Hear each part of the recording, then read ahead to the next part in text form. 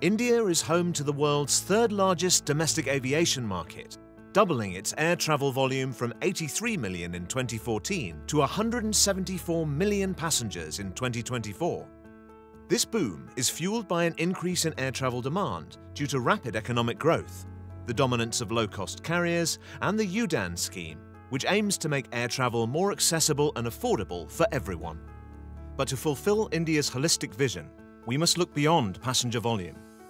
India needs a fleet of versatile, modern aircraft with the right size, performance metrics, and operational efficiency to connect remote communities and support the nation's grand vision to link every corner of the vast subcontinent by air. Enter the D328 Eco, a new turboprop that's changing regional mobility. Its advanced Pratt & Whitney PW127XTS engine significantly reduces fuel burn, up to 30% compared to similar-sized turboprops, and up to 50% compared to regional jets. This best-in-class efficiency helps the D328 Eco achieve an exceptional 55% break-even load factor, ensuring profitability for regional airlines, especially those operating under the UDAN scheme that are trying to establish new routes.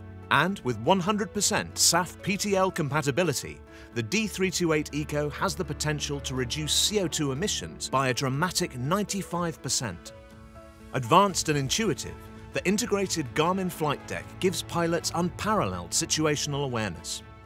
The 40-passenger capacity is the perfect size to make underserved routes profitable and confidently expand services to new destinations. Its go-anywhere performance offers unmatched accessibility to challenging airfields in the northeast to the freezing Himalayan mountains. But what truly sets the D328 Eco apart is its integration within India's industrial ecosystem.